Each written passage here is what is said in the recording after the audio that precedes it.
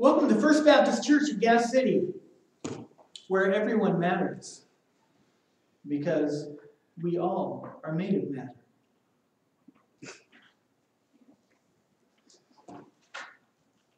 All right. Today is, regardless of what goes on in life, who will you serve? Who's the one who gives you reason to get up? Who's the one that gets you excited to be by their side or to proclaim their name, to lift up and celebrate? In the midst of everything that's gone on this past week,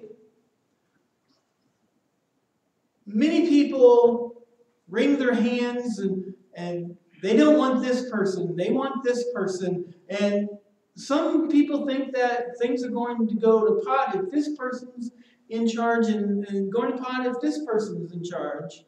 But what do we do? What do we do when it doesn't go our way? Let's hear what Joshua stated before he took the people of Israel from a wandering people to become a settled people. He says, "Now fear the Lord and serve him with all faithfulness. Throw away the gods your forefathers worshipped beyond the river and in Egypt, and serve the Lord. But if serving the Lord seems undesirable to you, then choose for yourselves this day whom you will serve, whether the gods your forefathers served beyond the river, or the gods of the Amorites, in whose land you are living. But as for me and my household, we will serve the Lord." Then the people answered, "Far be it from us to forsake the Lord to serve other gods. It was the Lord your God himself who brought us and our fathers up out of Egypt, from that land of slavery, and performed those great signs before our eyes. He protected us on our entire journey, and among all the nations through which we traveled." You realize that when Joshua said, "Throw away the gods of your ancestors, throw away the gods of those who were in Egypt and those across the river," he's talking over 2,000 gods. Little g. 2,000 types of gods the Egyptians worshipped and honored. That's a lot. Imagine if we had a worship service that honored 2,000 gods. Oh my goodness, we'd be here for days, every week. And sometimes an hour is enough. Just for one God. Big G. 2,000 gods. And these gods represented the sun, water, air, the Nile, death. Do you realize that there was even a god? Get this. A hostess. A hostess for people who died, and as they entered into the Never Never Land, there was a hostess, a god, a goddess.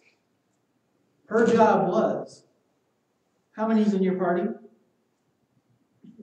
Come on in. I mean, imagine that.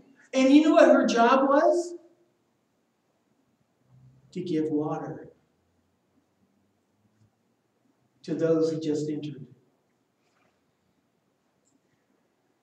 And there was also a god that ferried people over this lake called Lily Lake to get there. See, you talk about job security. There's a God for everyone. There's going to be something there. Now, we hear of only the popular ones, the sun god, the air god, the goddess of war. Now, the Amorites, they had gods of the mountains. They had a couple.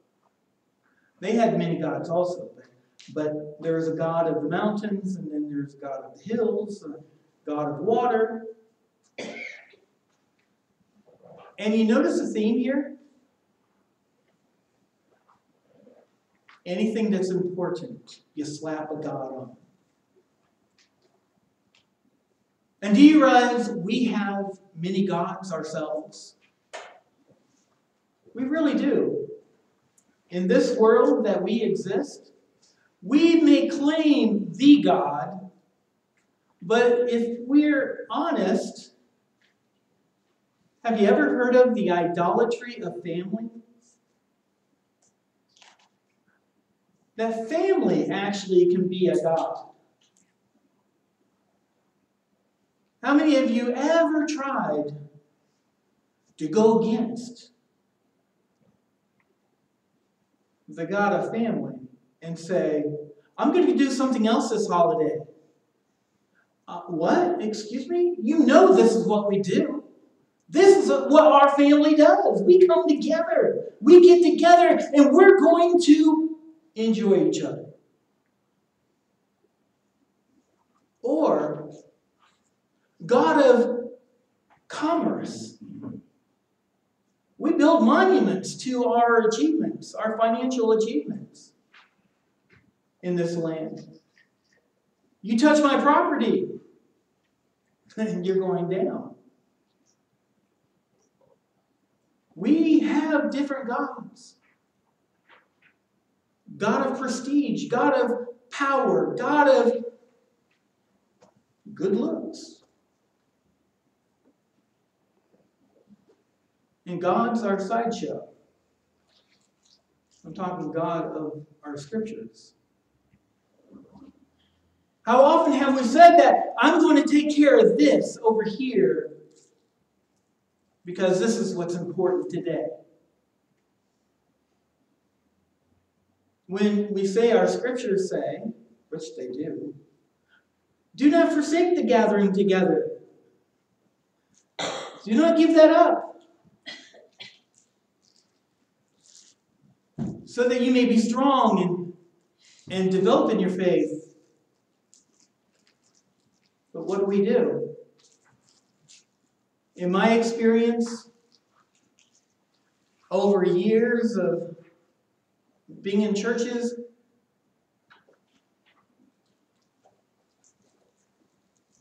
we have somebody spend the night. Where do they go on Sunday? For some of us, we bring them to church. Others, we say we don't want to bother them, and we say stay. The God of who do we serve? Do we serve the God of heaven, or do we serve the God of flesh?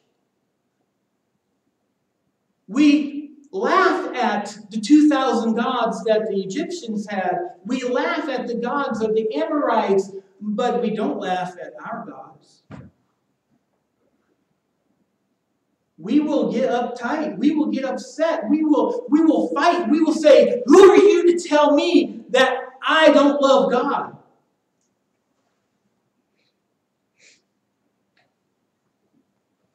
Only you in your relationship with God, only God knows the truth. All anybody can say is, here are the actions. Now, what are you communicating? That's all anybody can say. Oftentimes I ask, what do you want to communicate with that facial expression? When Becky gets upset with me and she starts looking at me funny, and I said, what are you communicating? You might not want to know. You're right. You might not. And sometimes, even myself, I had, it cracks me up when singing a song that is full of joy, and sometimes I find my own face. Joyful, joyful, we adore thee, God of love. I don't know. Or, joyful, joyful, we adore thee. What are we attempting to communicate with our actions? Kind of thing. And so, now fear the Lord and serve him with all faithfulness. Now, if we take that face value, fear the Lord. Ooh, Halloween was just a few days ago. Be afraid. Or honor the Lord. Honor the Lord. Now, honor the Lord and serve him with all faithfulness. Fear. Does that make us want to do something with joy? Now, think of this. Let's put mother in there, or father. Now, fear your father and honor him with all faithfulness. Serve him with all faithfulness. Do you do it out of fear because you don't want to be punished, or do you do it because this is great? I appreciate this person. I honor this person. I believe it's honor this person. Give honor to whom honor is due. Therefore, throw away the gods. Throw away those things that take up our time and our energies.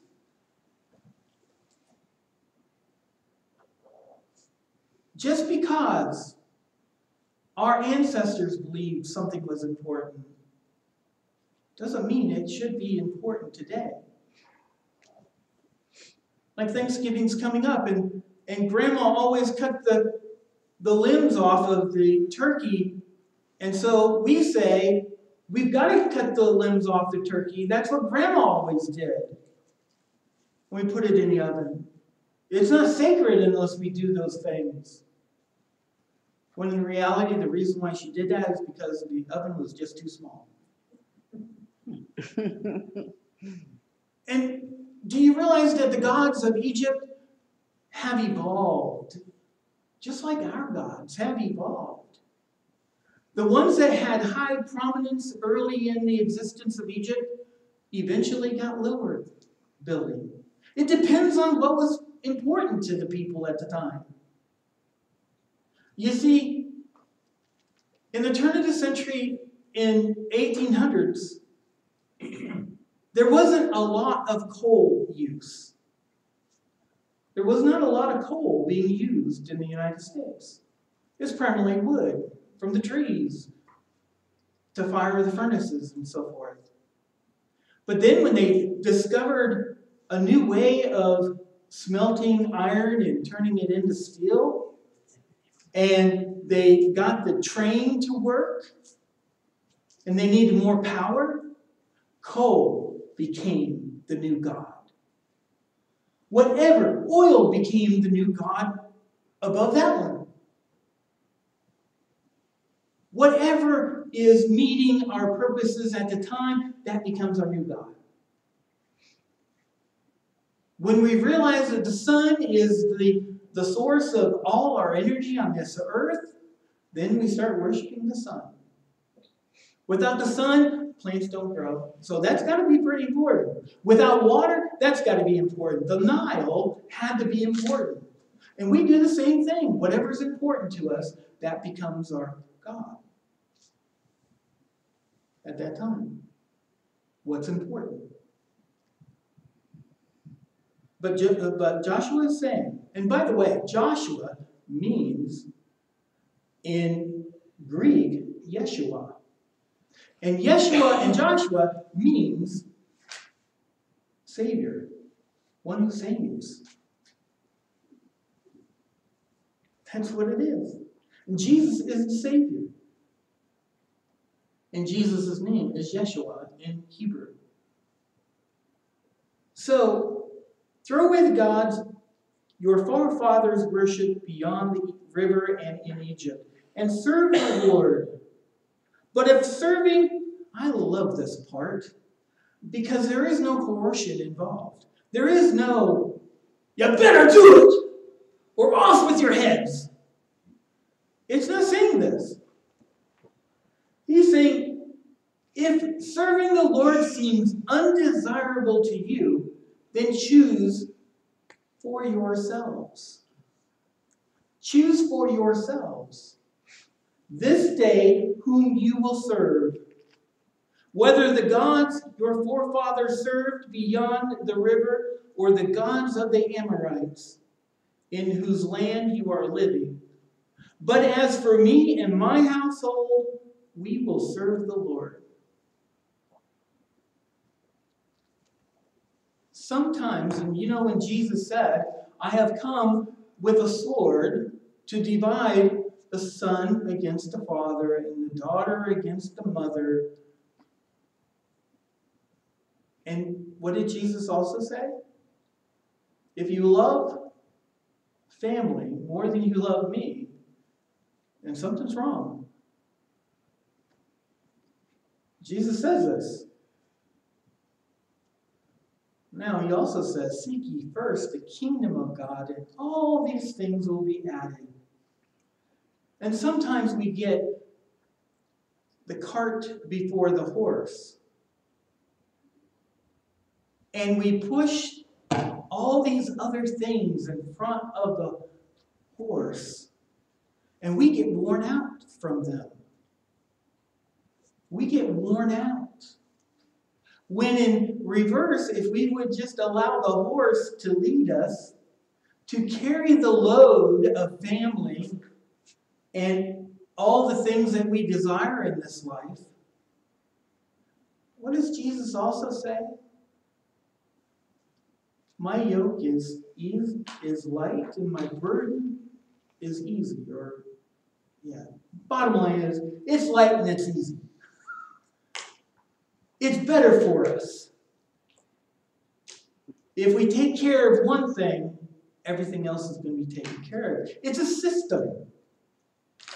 So it doesn't matter what's going on around us in this world when we have our eyes on Christ. Because all other things will be cared for. If our family is full of craziness, it'll be worked out. All we're called to do is pray and be kind. Keep on loving the family, but not allowing the family to dictate how you serve God.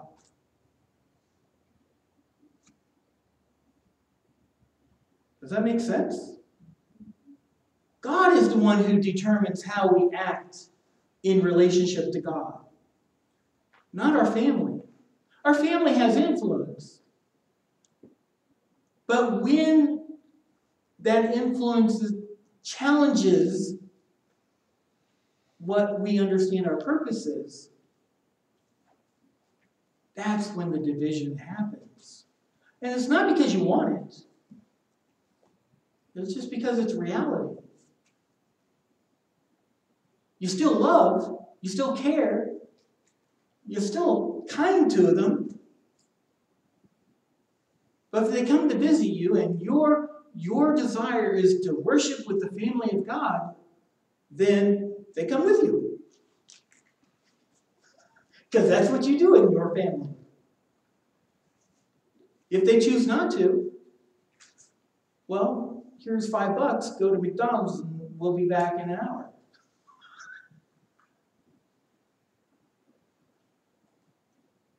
You either come with us or you go hang out somewhere else. That sounds harsh. But Who are you worshiping? Who are you catering to? And just like what happened this past week, are you catering more to an ideology, or are you catering to who God is? What matters more? The love of God, or the love of an idea that has nothing truly to do with the whole package? Because there is no one idea that captures everything that is right and everything that is good. There's a little bit over here that's good. There's a little bit over here that's good. And if you can sift them together, you can find the good in both. And there's no need to yell at people and say you're wrong. Because there might be an ounce of gold in there. In everybody. Why do gold miners, in the early days of mining for gold, when they would do the pan, they'd pick up some dirt and hopefully some minerals in there, and they shake the water through there? Why they spend that kind of effort? Because they have hope. They have hope. And no matter what's going on in the world around us, we always have hope. And we're always willing to allow the water of the Spirit to sift it and see what gold we can find in each other. Isn't that wonderful? Because if you look at me at face value, you just see a chunk of coal. But if you put enough pressure on me, you put enough time on me, someday I'm going to be priceless. I'm going to be a diamond. Same way with each of us. You're a jewel. I'm a jewel already. Yeah. There's a song that I played for my classes, when we were talking about rocks. It's Simon and Garfunkel's I Am a Rock. And I learned to dance with that song. I am a rock. I am an island. You never to dance. Okay. I learned to move to music. And the song starts out like a fallen shroud of snow. Number one, how do you become a rock and you're like a fallen shroud of snow? You know, mixing your metaphors. And then the idea, love isn't going to bother him anymore. But you know what? In the rock cycle, you wait enough time, and you're going to become a different kind of rock. I think that was so great. So, if we just give each other enough time, we're going to turn into the kind of rock we need to be. A rock feels no pain, but it also is good to build up things. Isn't that great? And limestone, when it's worn away, what do we get at the end of the cave? A tunnel. But what flows in the tunnel? Water. And when it comes out, we call it a what? Spring. A spring. Yes. Yes. A spring of living water. Isn't that wonderful? So regardless of what goes on, heavy rains, earthquakes, lava, we're going to be okay. Because we believe in hope and we believe in transformation. We believe in possibilities. Isn't it great? Amen. All right, I'm done. The Lord be with you. Rock on.